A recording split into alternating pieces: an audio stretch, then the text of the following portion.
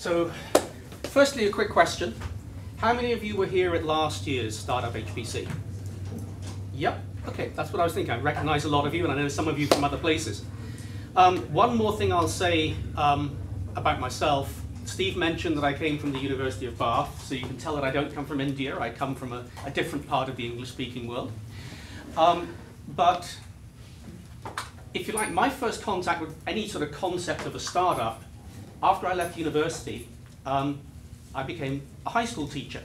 I was teaching math, so 11 to 18-year-olds from all ability ranges up to pre-university. So one of those people that a long time ago helped to put the M in STEM. Then I realized after a few years, I spent 7 years doing that after about 3 years, I realized I was going to go nuts if I tried to spend my life doing that. So what I got interested in was the microcomputers that were coming out.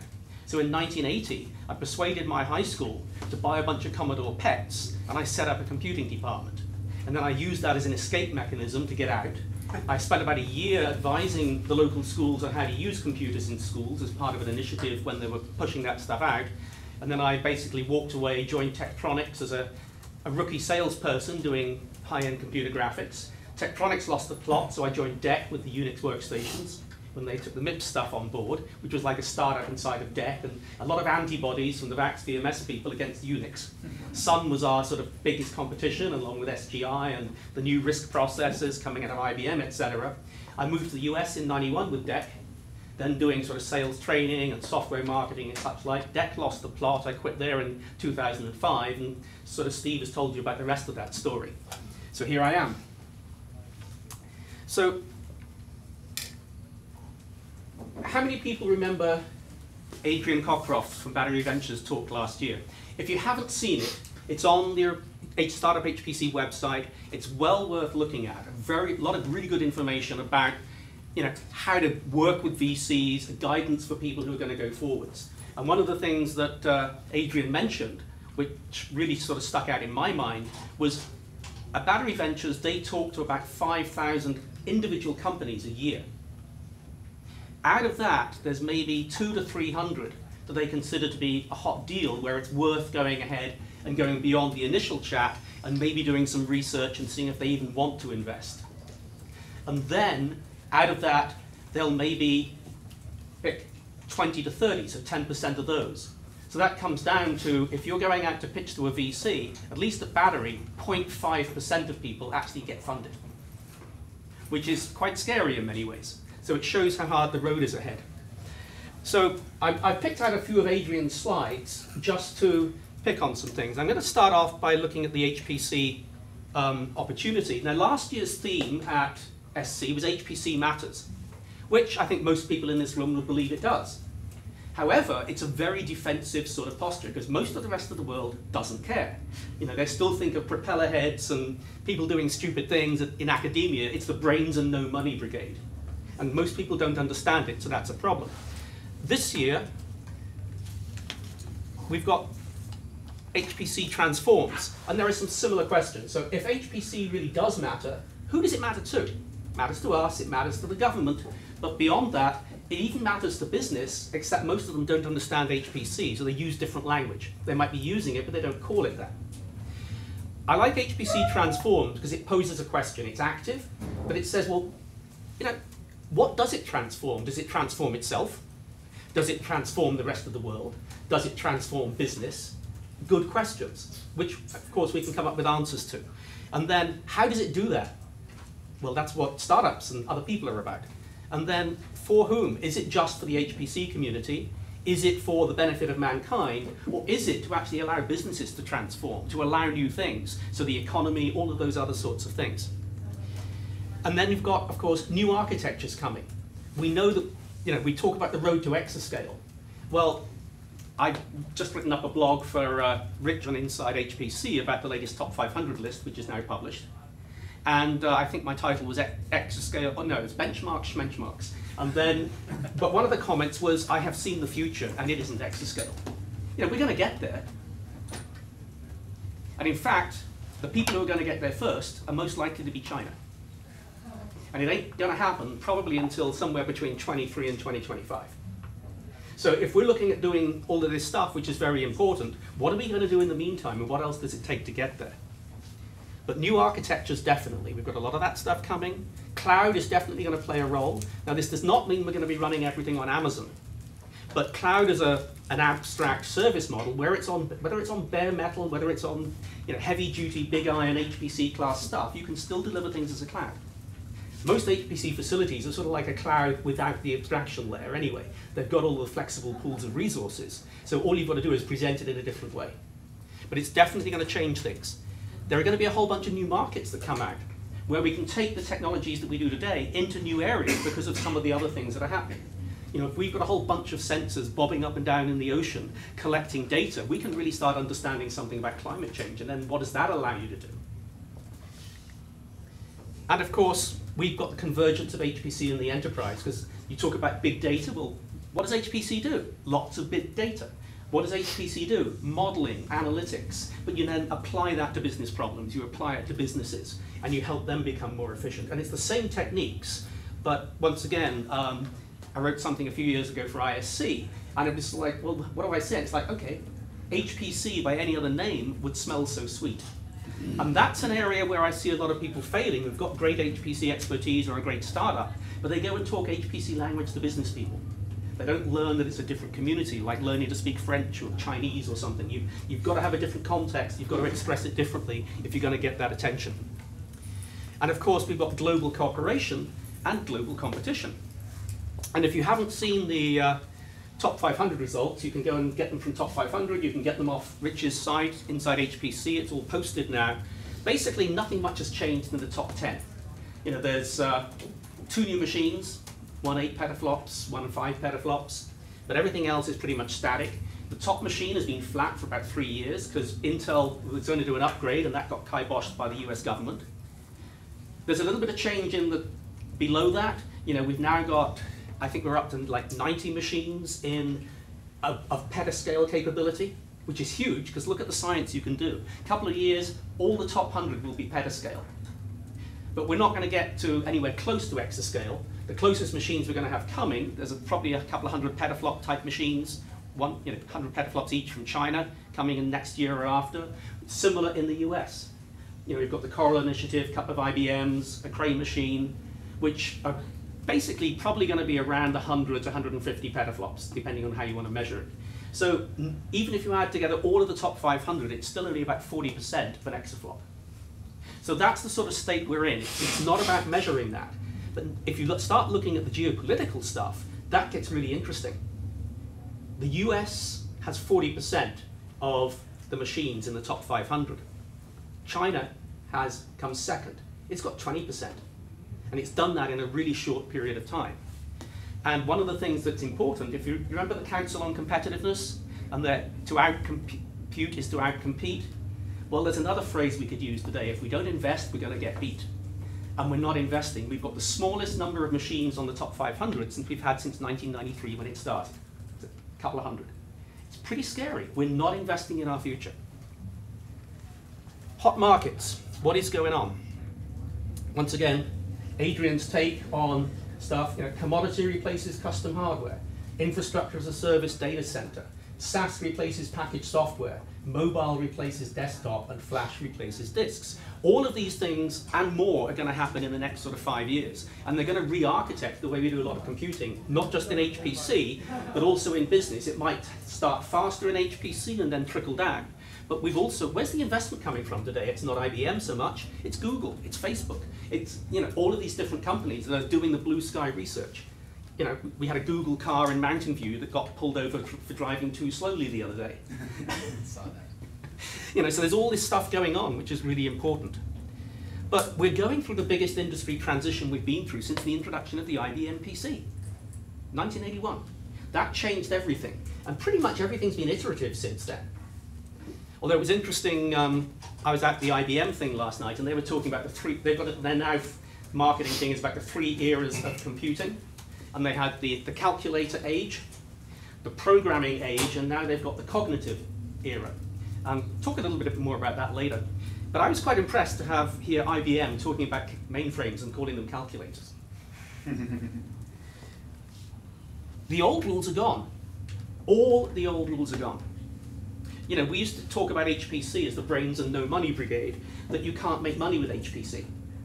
I looked at what's been happening, and I mapped out just the standard indices since about the mid-2000s, Intel's performance, IBM's performance, etc., HP's performance on the stock market. There was one company that beat them solid, Cray. Pete Angaro has done an amazing job in growing Cray, and although the stock, of course, is lumpy and it's volatile, it's much better investment over that period of time than any of the other guys. So, I mean, who would have thought that Dell would be buying EMC? Who would think that IBM practically has no machines left anymore? Last quarter, they were under $1 billion for hardware. You know, we've got two companies just being formed, Hewitt and Packlet. And they've still got an awful lot of stuff to work out. So all of that change is happening. Everybody's in turmoil. Intel is in trouble. Virtualization, you know, they own the enterprise server market. They've got about 90% of the HPC CPUs. And yet if you look at the enterprise business, you know, with the industry standard server thing, you know, they own that. Virtualization, though, has caused them a lot of trouble because all the servers are two-socket servers. Every year, Intel has to produce, at about the same cost, faster processors, more cores. People are getting better at being more efficient, and the more you go to hyperscale and the cloud providers, they get even more efficient. So Intel is selling less servers, and that market is shrinking, and they own it, but it's not enough to save them, and they haven't got there with mobile yet. They're struggling to sort of work out what they can do in wearables. So Intel is really trying to have to sort of reinvent itself, and although you know, it's probably going to do it because it's starting from a high end, this is a time when giants fall, but it gives the opportunity for startups to emerge, and that's really what we've got in the next 5 years. And although there will be unicorns around, these mythical, you know, $1 billion startups, that's probably not going to stay around too much longer either. So it's going to be more normal business, I think. And if you're a startup, you probably don't want to go into a market that already exists. You've somehow got to put a stake out in the ground and say what's going to be happening in 2020 or in 2025. So that's really my sort of, you know, you've got to be able to work out where the market pump will be and then work out how to get there. And so those are all of the sort of things that need to be done. So this is back to IBM and the cognitive era, but I think it's true for everything else. Internet of Things, that is going to be huge because it's going to be vast. There are going to be sensors of all types everywhere. We've got to capture that data, we've got to work out, can we even transmit it, or do we have to process it out on the edge? Then what do we do with it? How do we store it, or do we filter it and get rid of some? How do we analyze it? How do we present it to people? What do we use it for? So that's going to be a huge opportunity for big companies and small companies, and nobody really knows how it's going to play out yet. So everybody's looking for a strategy, and that means for small companies, there's a good place to take a play in that. Deep learning. All of the stuff that Google is funding, everybody else. Now, it's probably not going to be a startup like D-Wave. You know, it's great to do quantum computing. That's not a hot market, that's a cold market. Very, very cold. Fascinating what they're doing, but that's really not where the future is going to be. That's an experimental tool. But all the GPU stuff that you may harness with those algorithms and then use commodity technology to do it, the deep learning that helps you get there is definitely a fascinating area that's going to be, I think, one that's going to be available to companies large and small. You know, IBM is doing a lot with Watson, but they're going to need an ecosystem. They're going to need partners because they can do broad stuff, but can they do every niche market? Can they do every specialist area? So if you've got expertise in a special area, you may be able to latch onto what they're doing and build a business as a specialist area. Artificial intelligence, okay? That's another one that's coming along. Used to be sort of science fiction, and then we thought it was going to happen in the 80s and 90s, and it didn't. But now we're actually getting to the point where it really can, and there's all sorts of interesting things happening. Robotics, same thing, self-driving cars, all the other sorts of things. Automation, once again, automation can be good if it frees people up to do more worthwhile things, but clearly there's an awful lot of economic impact as well. But there are a lot of interesting things that can be done there. Of course, analytics, and of course that goes across all sorts of different industries. You know, think about climate change. We know it's coming, there might still be some deniers out there, but if you've got all the sensors and what can you do with monitoring that? You know, we've got flood warnings, predictive analytics, precision agriculture, all the sorts of things that you can do to take that data, take those analytics, and then look at the changes and see how you can either prevent disaster or get good economics out of it. So what are the key applications? Once again, you know, Adrian's advice, what's the pain point? got to be something you know about. So although this is sort of very related, you've got to have credible expertise. People have got to believe you and trust you if they're going to invest. You know, you've got to be credible. And I think it was said earlier, you've got to sound confident. You know, that's one of the first tenets of being an industry analyst. Credible, defensible, and say it loudly and with confidence. You don't actually have to be right, but it has to be credible. People have to believe you, and you do need to defend it. You need a large addressable market. And it's got, by that, although yes, you want a large market to go into, by addressable means you've got to be able to get there. And ideally, it shouldn't be a market you have to create. It takes too long, it's too much work. But if you can take an existing market and then leverage something into it that makes it better, faster, cheaper, more valuable, then there's something you can do, and somebody else is doing the heavy lifting to drive that along. Whatever you do has got to be measurable and meaningful.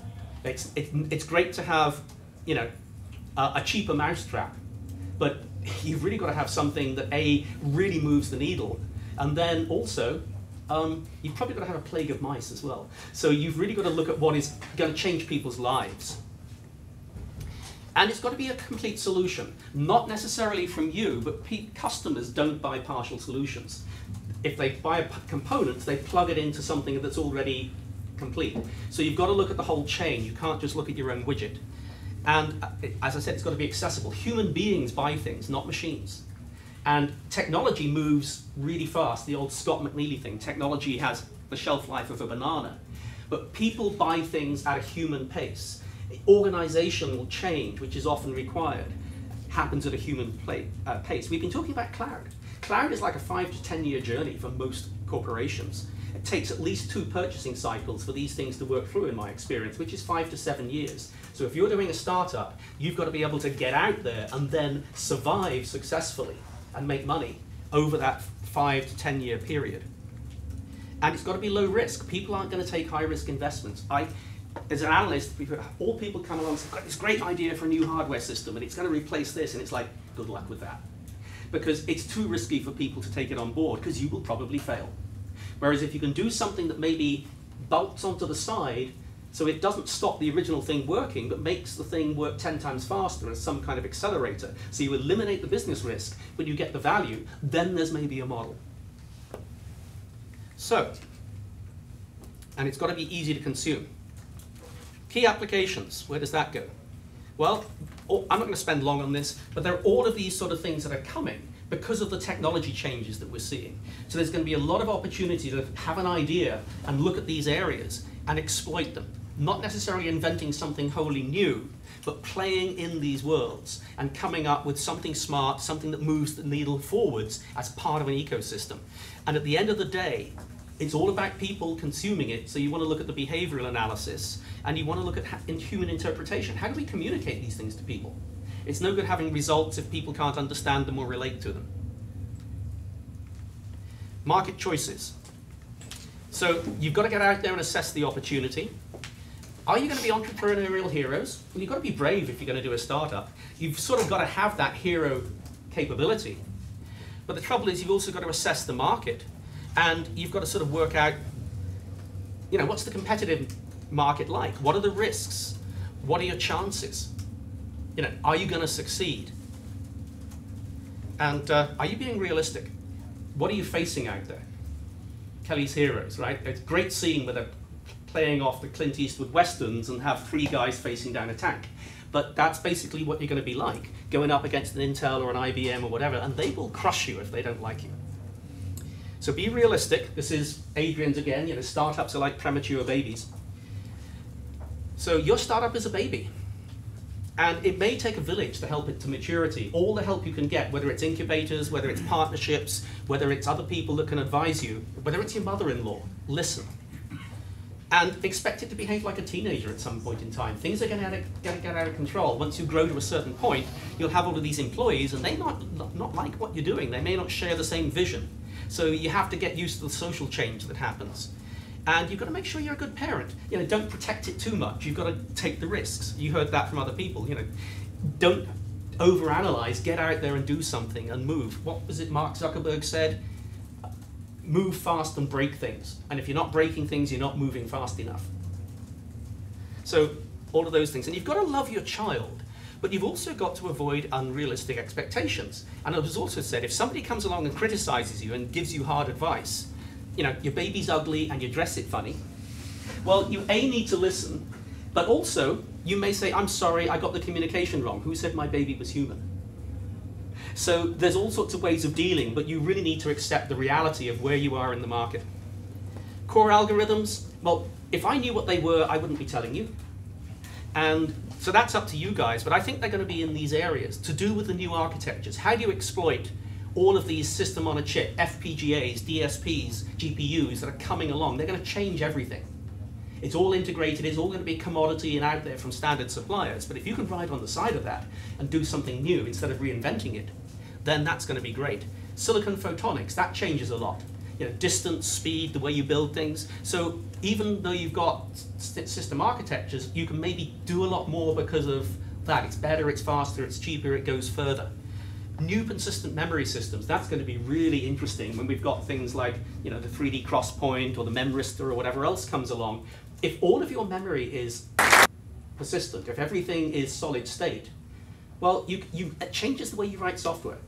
And it might enhance it because you don't need to think about partitioning things and passing it off, but also it might break it. If your software is written to assume it's dynamic and it goes away when the power goes away, or whatever, that could cause problems. So there's a lot of opportunity in the software space. I think a lot of opportunity for accelerators that take existing architectures, existing systems, but do it faster without the risk. So it'll still work in the old way, but you bolt this thing on the side, and suddenly it goes 10 times faster, so you get instant gratification.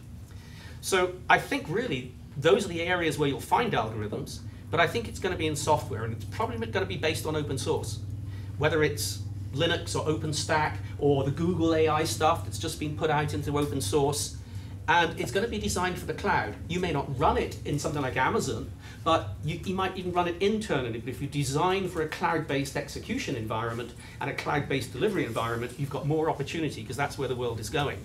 And also, I believe it's got to be edge to edge. It's great to come up with a device like an Internet of Things. This is the Basis watch that came from Intel. Intel paid 100 to 150 million for Basis. And at IDF, I don't know, 5,000, 10,000 people at IDF, they sent one of these out to everybody. And so, A, they're probably dumping them, because they list price is like 300 bucks. What does it cost them to build? Maybe 50, maybe 100.